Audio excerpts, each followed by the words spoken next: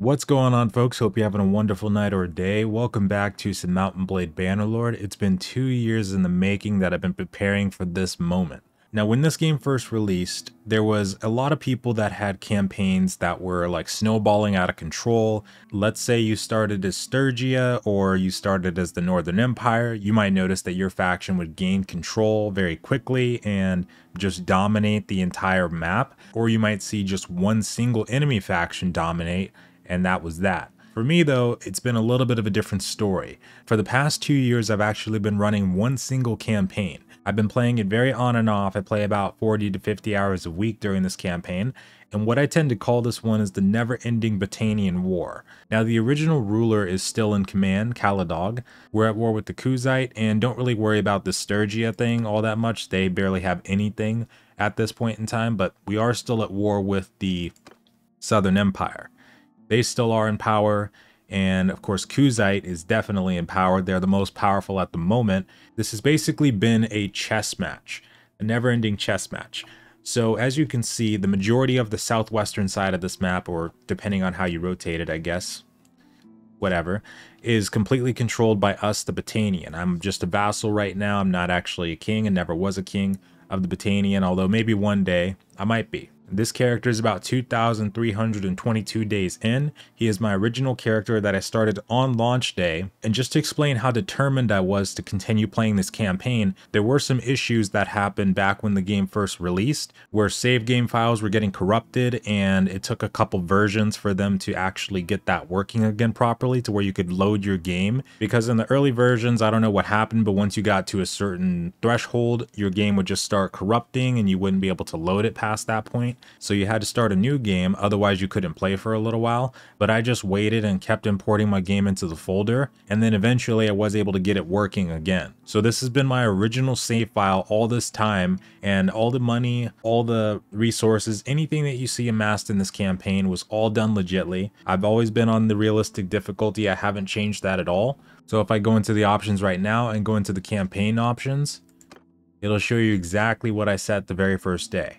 Normally on Mountain Blade, the original version, and in Warband, I was always playing on the lesser difficulties, but this time around in Bannerlord, I wanted to try playing it at the realistic difficulty, so that's exactly what I did. So realistic recruitment difficulty, friendly troops receive damage, player receive damage, meaning that even though my character is geared to the teeth, he can still take a headshot and go down in 0.0 seconds, or I take a wrong swing by a dude with the mace and I'm basically dead as toast. Now, I do have birth and death enabled still. I don't have Iron Man mode enabled though. My character is basically reaching the end of his life, and I will be honest, I have save scum quite a bit on this campaign. Mostly the only time I do it is when my characters that I really like, my companions, die in battle for some stupid reason. Like if I'm fighting an army that's 100 units less than mine, and it's a clear victory, but one of my companions takes an arrow to the head and they just randomly die instead of getting wounded. Yeah, I might save scum on that one and reload the game really quick. But in terms of money, resources, everything like that, I actually didn't cheat or anything on this campaign.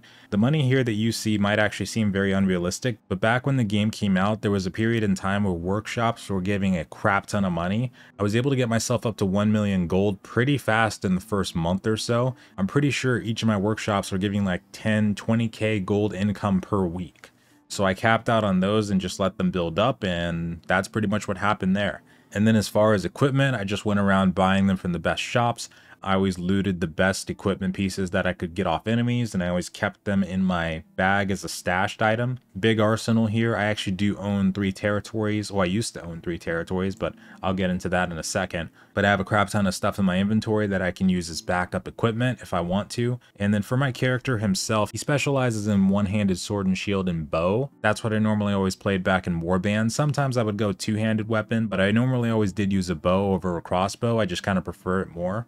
But these are my character stats, as you can see here. On the right side though, you can see he's pretty old. So if you want to know just how old, let me go ahead and show you that. And this is also another thing I wanted to show you. He's got a lot of renown. I actually didn't know that we were almost about to hit tier 6 on our clan tier. That's actually pretty cool. But he's got a lot of renown in this playthrough. I went through doing a bunch of different tournaments. That's also another way that I started out earning a lot of money. And he's got a lot of children, as you can see here. Companion wise, I've got all 8 slots filled up, and every one of these guys is super important to me and geared to the teeth. So that's another reason why I would save scum, unless they die of old age or something like that. That's pretty normal. When my character dies of old age, his son is going to take over. And let me go ahead and introduce you to them now. So I've got a lot of relations going on with this character. He's actually 58 right now. I'm pretty sure a couple months ago he was actually in a period where he was going to be dying of old age, but then I had to reload my game for some other reason, and then he wasn't dying of old age anymore. So I think he's probably on his last leg. But once that happens, I'm pretty sure his son's gonna take over. And over time, I've made a lot of enemies on this character. Unfortunately, sometimes that's just what you have to do, but this is his family. So of course we got the brother. I'm pretty sure everybody gets the brother by default. Whenever you start the game, you just automatically get a sibling alongside you. And then he's got, of course, a wife. Actually, I don't think he's seen her in about 500 endgame days, so I'm kind of neglecting both of them when it comes to that part. But they have about 7 or 8 children together. So she's resting at Ox Hall, I believe, and this is my first one, Jezebel. She's actually inside the army with me, and I took her with me to train her up, have her help me fight. So that way she'll be a little bit beefed up by that point. She'll be able to support her brother, who is probably going to be the main heir because he's my only son, and that's Attila Snow. So Attila Snow is also in the army too. It felt like it took forever for this guy to reach 18 years old. I remember when he was really young and I was waiting for him to grow up, and I was so nervous that my main character was going to die before he ever reached the age to where I could name him my heir, but he did. So that's pretty cool. He's in my army too. And of course there's multiple other daughters here that I have. Actually, for a little bit there, I wasn't sure if he was going to have a son because all he was having was daughters, but we got that sorted out, so that should be fine.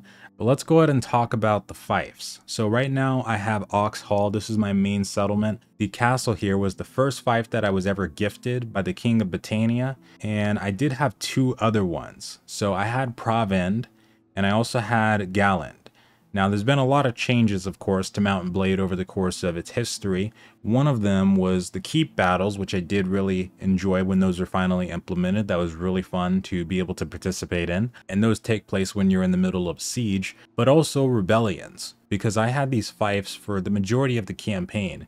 But as soon as that rebellion mechanic kicked in, all of a sudden, after a little while, even though the prosperity and everything was all dandy and nice with this one in particular, because Galland was mine too, they rebelled. This one up here, Provend, that also did rebel before that, and then what's their faces took it over, Vlandia. So I just really haven't had the chance to take it back because we're not at war with them right now. But Galland, since they're under rebel occupation, I do have full rights to take that back, and I got them outnumbered, 2-1, so I think we'll have an easy fight here. We're going to do that in a little bit here, but I just wanted to show you a little bit about this campaign and talk about what changes that Bannerlord has had over the past 2 years. There's been a lot of really nice quality of life changes, a lot of skill changes too. I remember many times when I would load up my skill page and there would always be resets happening because they would have to reset the perks whenever they changed up the way that they would work. So I remember the bow ones being one of the most popular ones to get changed. In fact, I had to switch this stuff up a lot.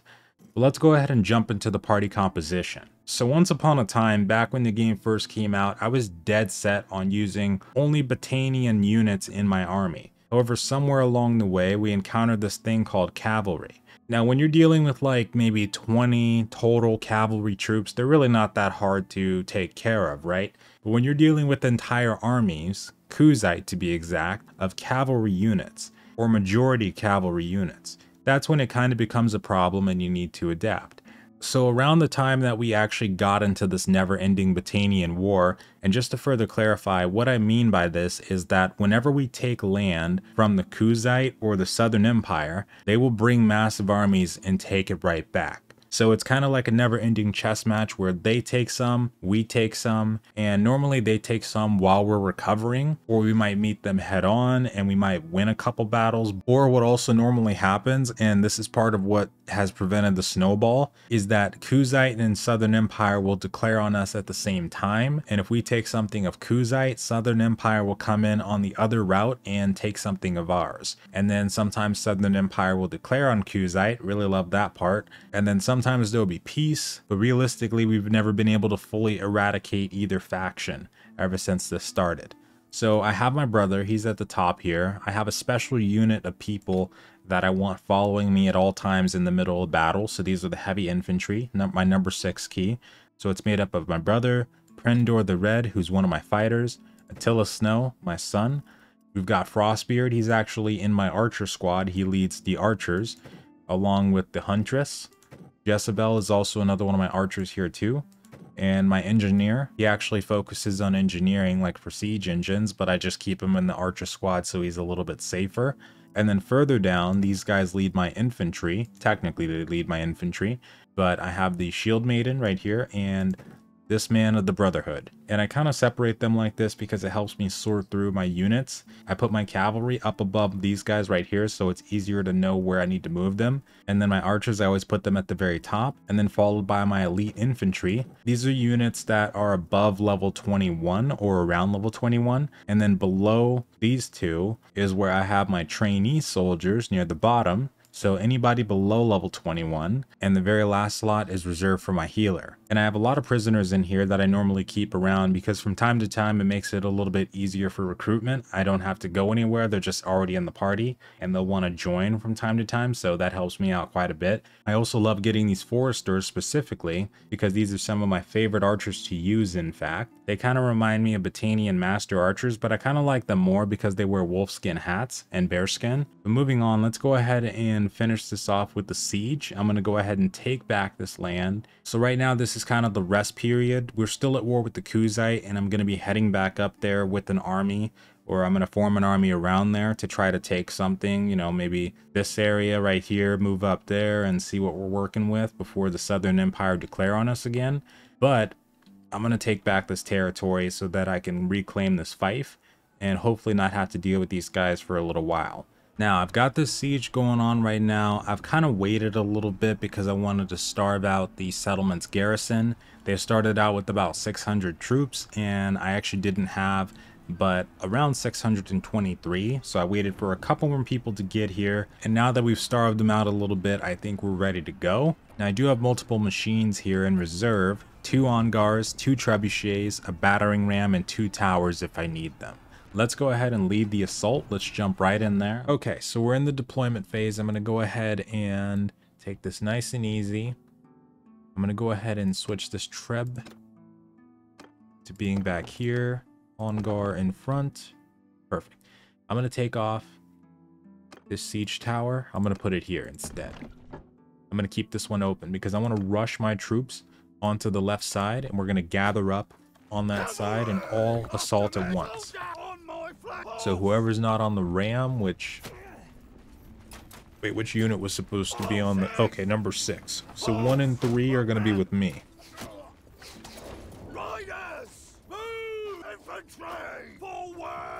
Ooh, that was almost close. That was really close, almost. That would have sucked. Okay. So like I said, I specialize in one-handed and bow. And my character is pretty geared to the teeth, but we're on realistic difficulty, so we still have to be super careful no matter what. So I'm going to go ahead and tell my guys to start forming up here.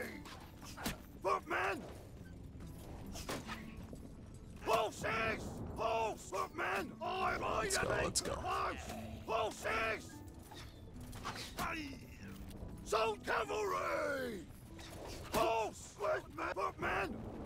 I can go ahead and start charging. And I'm going to start pelting some of these guys off here. Oh, he's so close. He was so close. I think that guy almost hit me with the rock.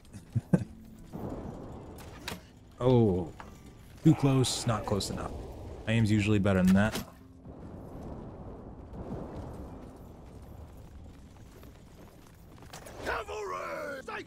Alright, come on. They've kind of retreated off the walls, it looks like, so I'm going to go ahead and start moving up. And then I'm going to take all my cab units that are right in this area. Not necessarily cab units because they kind of mix and match when it comes to the troop deployment and sieges. And we're all going to form up on this wall. And we'll go in all at once, is what we're going to do.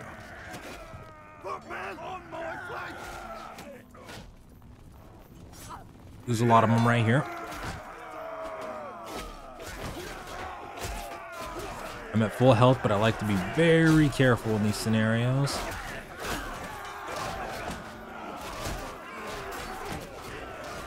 Okay.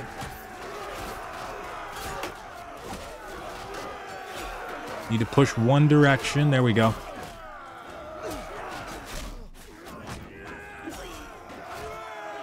Oh.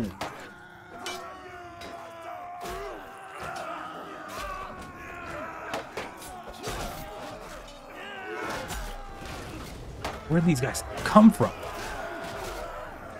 Okay. All right. We're good. We're doing good. We're doing good.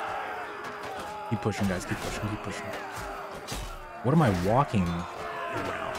Oh, this. Okay.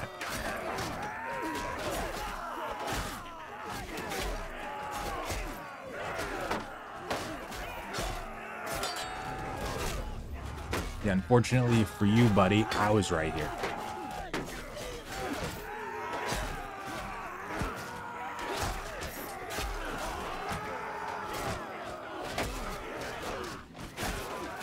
Come on, come on. I love how in Mountain Blade, a lot of the sieges end up being like this. Whether you're on attack or defense, it's overhead strikes followed by overhead strikes. Okay, we're gonna have to make another plan here. I don't know how we're doing this. Screw it. Because I don't know if their reinforcement wave is coming from this direction or what's going on here, but there's a lot of dudes right here. And there was quite a bit in the last wave of people that came this way. So I'm trying to keep watch on that count. As long as none of my companions die, that's all I care about. It looks like none of them died. Normally they get knocked out, so that's fine with me. Okay, let's push forward. Also, hold on, it's kind of dark on my monitor. I need to turn up the brightness and contrast here. One moment, guys. Hold me down, hold me down. Perfect. Much better. I can actually see indoors.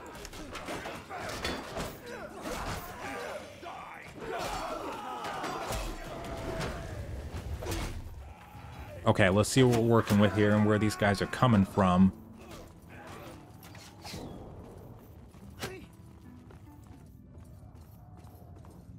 Okay, they must be coming from downstairs. Let's go. Start working our way here. Oh, don't want to fall off that. Oh yeah, I see you.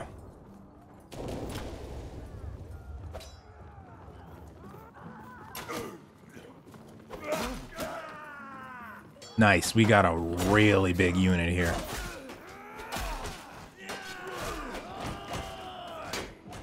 Ooh, somebody got a big siege engine kill. Very nice. Push out.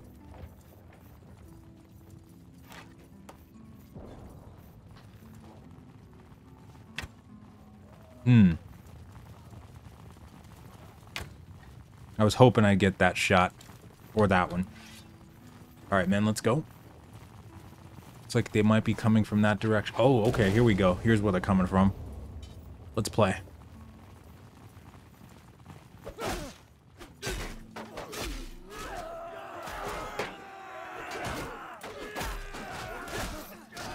Get that guy for sure. I don't like it when they have maces. That's bad news for me. Or crossbows.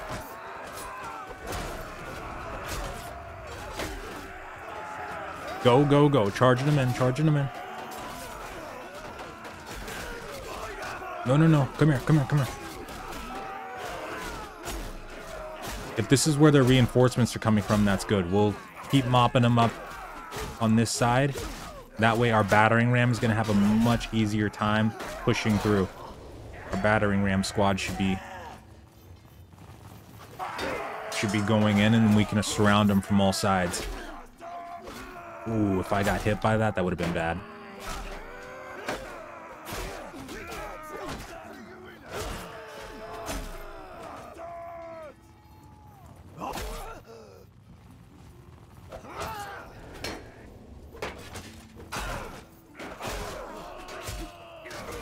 We're pushing towards the battering ram squad.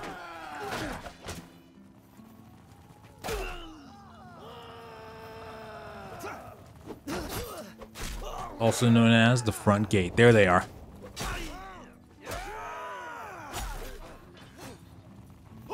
Get moving!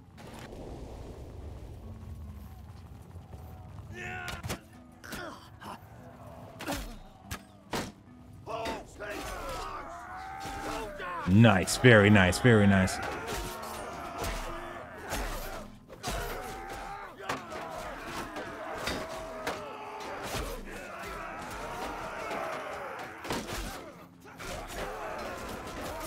Okay, we can definitely open the gates from this side.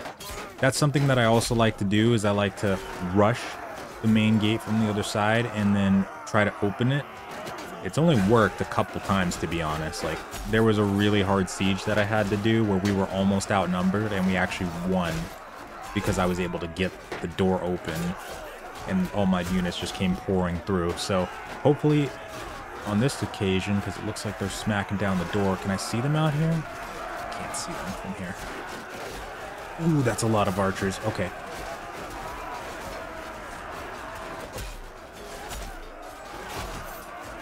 Ooh.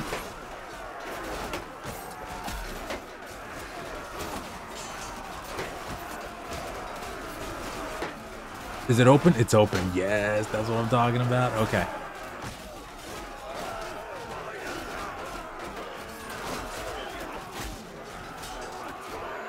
That's what we want right there. That's what we wanted. Everybody charge. Everybody charging.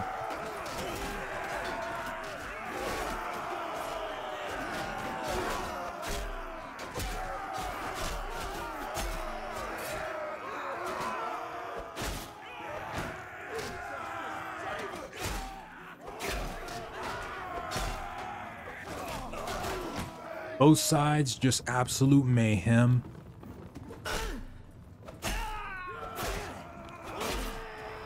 Now, as far as the AI goes, yeah, you know, it can still be pretty dumb at times, but there have been improvements, believe it or not. There have definitely been improvements there.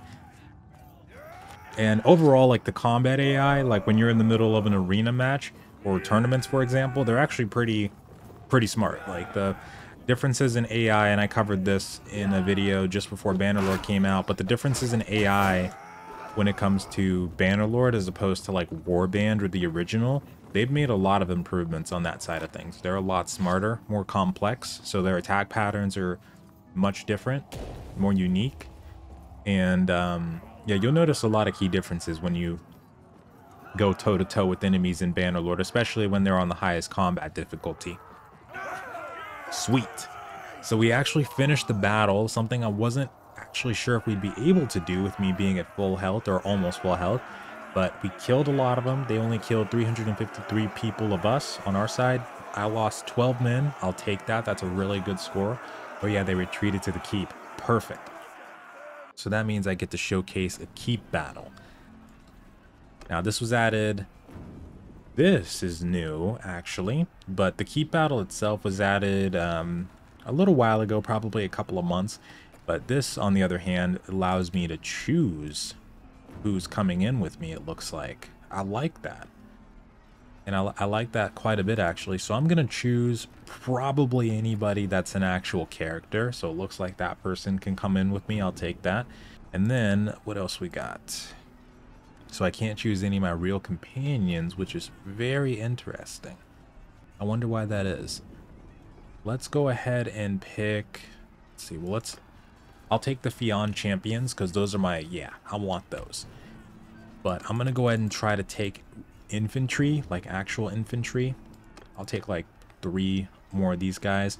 So this is going to be a close quarters fight, so I'll probably want some heavies, like these dudes. This will probably help me a ton. So we'll have 6 archers, 6 heavies, and those are mace heavies. And then I'll take 2 axemen, or I'll take 4 axemen. Why not? And that should be our crew. Okay, we got the main character as well with us. Here we go. I was so looking forward to this the first time I saw it get teased. This looks even cooler than when they first introduced it. Just the fact that we can choose our own squad. Hell yeah. We're coming for you. So I'm not sure if we can actually break down those barricades. I'm actually interested in checking. Maybe we could, maybe we couldn't. I don't think we can, just based off of that there. Let's go. This is the perfect death squad.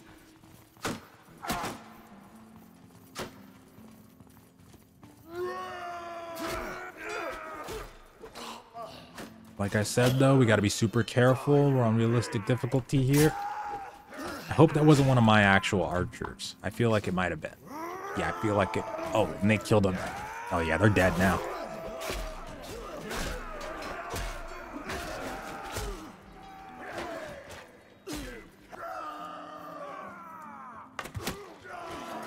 Oh, hello. I'm glad that wasn't a headshot. That would have sucked. Might have been the end of my main character's career. Sweet. So we won the battle. We won the settlement. It's ours again. You best believe I'm going to be asking for this one personally. I deserve it back, considering it was mine to begin with. After I took it, of course. But looks like we got a large amount of prisoners here. I don't think we can hold all those guys. So I'm just going to take the Banner Knights, the Hardened Crossbowmen, and the Vanguards. We'll leave it at that. And maybe these militia. Levi crossbow. Perfect.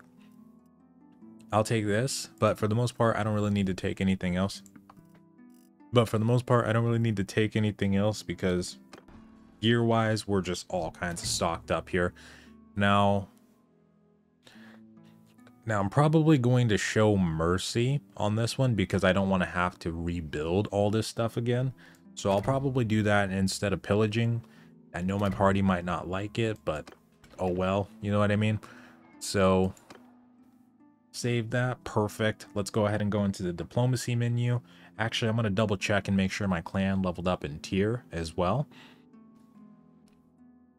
So, okay, we're still a little bit farther out from that, but I'm excited for that too. As far as the kingdom stuff goes, where do we go for that again? I forgot. Oh yeah, my clan is very influential as far as that goes too. Not as influential as some of the long-standing AI parties, but we're getting there. We're getting there. So I don't know. We'll see if I can get that to switch over to my hands later on, but I'm not too concerned with it right now. I just wanted to make sure that I showcased the system again to you guys and talk a little bit about Bannerlord's changes and how it's been going. I think when it does go into full release, more than likely this year, I'm assuming 2022 to be exact, that it'll be even more fleshed out, but so far I've been loving it. And I've only been playing on the native version, so I haven't installed any mods or tried any of them yet, but there's a lot of them out there. A lot of really cool looking ones too, and if you know anything about Warband or the original or played them, you'll know that mods are where this game really shines. But thank you guys so much for watching. Hope you have a wonderful day. That's all I got for now. I'll catch you next time.